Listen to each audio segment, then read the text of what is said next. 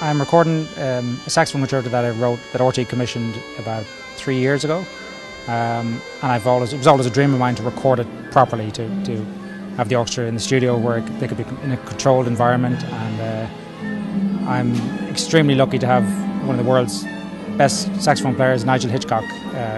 He's, in my mind, one of the greatest players in the world, and he's here recording with us, so it's a thrill.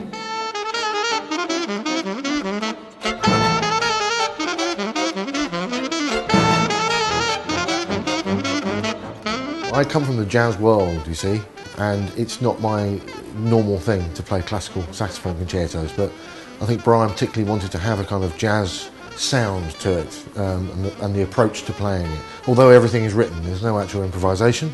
I mean, Nigel has a certain jazz sound, but it's not specifically a jazz concerto. I guess harmonically, there's some crazy jazz harmonies in there, and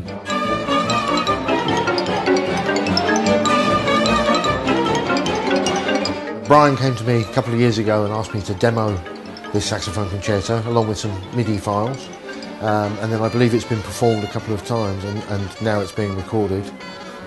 So I've had to put some practice in before we put this thing down. You know.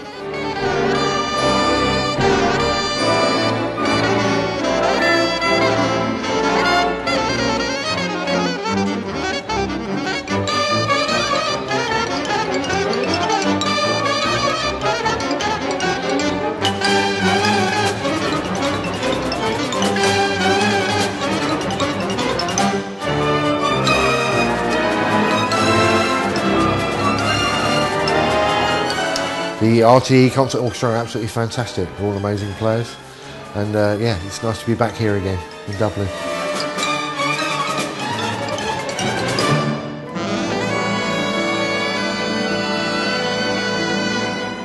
well, every recording I do is, I think it's important to make it the best you can, and